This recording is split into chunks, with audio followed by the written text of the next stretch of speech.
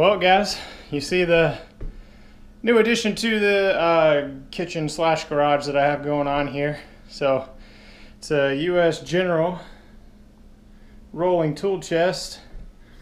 Comes from Harbor Freight. I guess US General is their store brand. I don't really know, but this beats Husky and you know, Home Depot and Lowe's store brands. It holds more weight.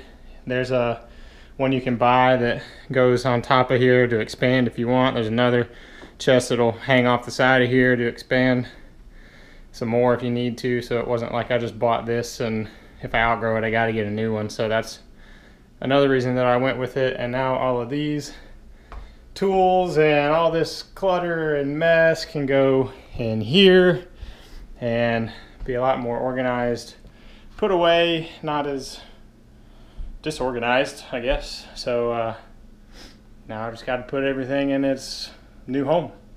All right, guys, so I got it set up right here. It seems like it's gonna work out great. It's the first like rolling toolbox that I bought, and it's really heavy duty, especially for what people tend to think about with Harbor Freight. But I mean, the drawer slides are great. I mean, obviously it's not like a snap-on, but it also didn't cost me $1,500. So it's got this lock right here. All these work great. Like I said before, it leaves the ability to expand later. See these drawer sides? They work pretty great, and then it like clicks in this spot right there, so it's not just gonna open as you're rolling it around. And then you have these deeper drawers down here to fit the important stuff. And then they give you 4 keys with it. I don't know why you need 4 keys, but you can hear it's got a pretty good lock in it.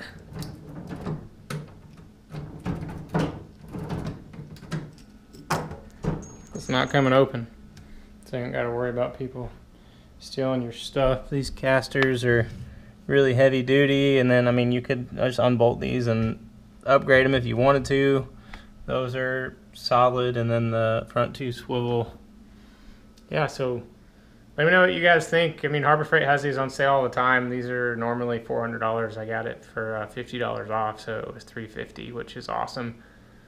And you know, Harbor Freight has their new lifetime warranty on tools. This obviously is not included in that, but you can purchase an extended warranty if you want to. I opted not to. You know, I'm not a professional mechanic or anything. I'm not going to be using this every day, so I don't really think that the wear and tear on it will be that significant, and I shouldn't have any problems with it.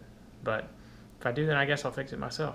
But let me know what you guys think about this. It should make working on the truck easier, buying tools easier. I mean, a man can't have too many tools, just like he can't have too many toys, right? So please like this video, comment, subscribe, and have a good day. See ya.